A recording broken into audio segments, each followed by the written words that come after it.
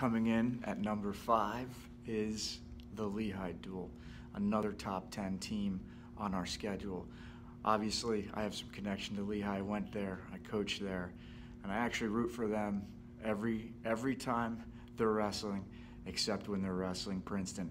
And while I root for them most of the time, I also want to beat them really bad, as they are one of the best teams in our conference. So they come to Dillon Gym December 1. The last time they were here, it was a pretty packed house, so I expect it to be full again.